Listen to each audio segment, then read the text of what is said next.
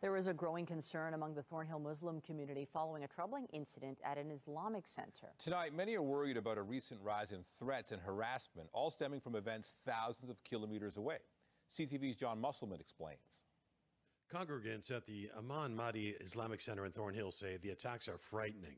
This anxiety and level of fear is something unusual. I haven't observed anything during, all those 30 years attending mosque and Islamic centers.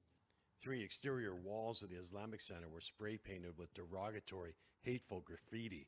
It has since been painted over. It included the words "death to priests" and "death to the Islamic regime." The mosque has also been targeted with online threats and demonstrations. Congregants say the protesters are drawing false connections between the mosque and the government of Iran.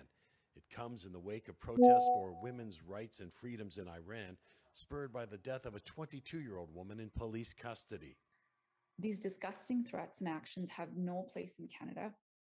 An entire community and religion shouldn't be demonized in this way due to the actions of some people across the world. Zero affiliation with no government, with no political parties or anything. This is just a place of worship. York Regional Police have released security camera photo of a suspect. His face is covered, so there's not much to go on, but someone may recognize the clothing. It happened around 11:45 p.m. on October the 13th.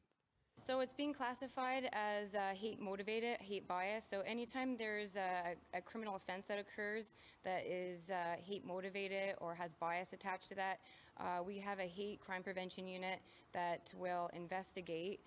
So far, no arrests. The Islamic Centre is equipped with security cameras. Staff say extra security will be added as a precaution. If you have any information, you're asked to call York Regional Police. John Musselman, CTV News in Thornhill.